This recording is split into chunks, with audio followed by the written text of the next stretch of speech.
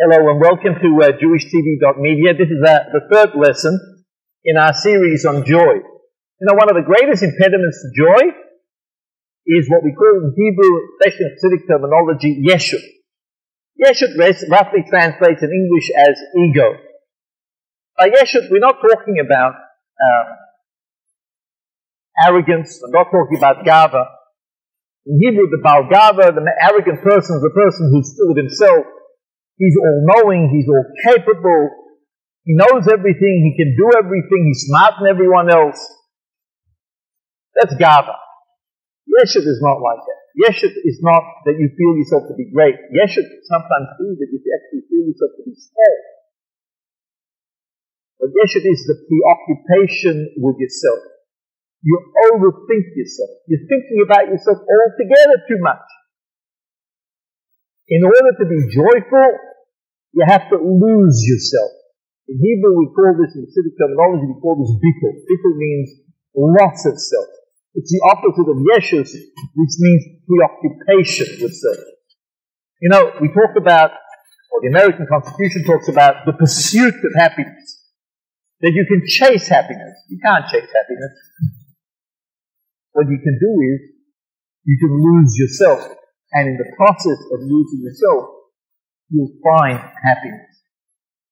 Before we came to Australia, the Lubavitcher Rebbe gave us a talk. We spoke about Rabbi Yochanan ben Zakkai, the very famous Talmudic scholar, Talmudic leader, who re-established Judaism after the destruction of the temple. Now, think to yourself. The temple was the center of Jewish life. The temple was destroyed. To re-establish the religion in the absence of the temple was some great feat. And the Rebbe told us, as we were about to embark upon our mission over here in Australia, upon our shlichut of here in Australia, to learn from Rabbi Yochanan ben Zakkai. What was it to learn it from him? The Rabbi Yochanan ben Zakkai, before he died, he said,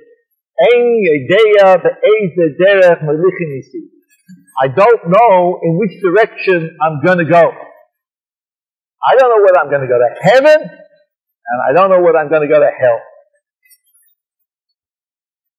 Think about this. How could a man, with all humility, really think that he's going to go to hell after re-establishing Judaism? You know how the Rebbe explained?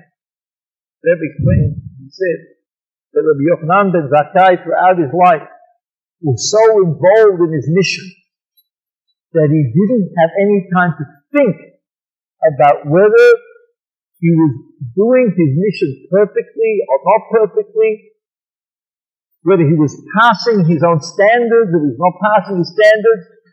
He was so involved in the doing that the self, in fact, ceased to exist. This is what we mean when we say bittul. You have to stop thinking about yourself and you have to start thinking about the mission. You know, those of you who are familiar with a little bit of psychology will have heard about the famous Jewish thinker Abraham Maslow, who came up with the pyramid of needs. It starts off at the bottom when a person at the most basic level needs food, he needs clothing, his ability to be able to procreate. When he has that, the next stage is he wants to have safety and security. When the next stage is up on the pyramid, he wants to have friendship and social acceptance. Next stage is he wants to have respect. When he has all of that, then the pinnacle of the pyramid is self-actualization. He finds himself. He wants to be able to discover who he really is. He wants to find himself. There was another very great Jew, a psychiatrist. His name was Viktor Frankl. Lubavitcher Rebbe had a lot of good things to say about Viktor Frankl. Viktor Frankl took exception to Abraham Maslow, and he said, you know, the pinnacle of that pyramid is not self-actualization, is not finding yourself. You know what the pinnacle is? It's self-transcendence. Losing yourself. Losing yourself in something which is bigger than you, in a mission which is greater than you. Yet it's not you who is important, it's the mission that's important. When a person loses himself to his mission, he experiences a joy like no other. In modern positive psychology, this is called flow. A person, so to speak, loses himself and goes with the flow of his mission. There's another very famous positive psychologist. Her name was Ellen Langer.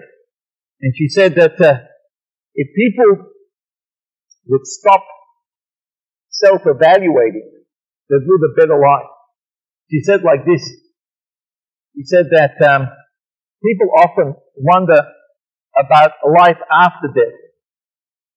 If they stop self-evaluating, stop thinking about themselves, they could actually experience life before death. Until next time, Tehei b'simcha, be joyful.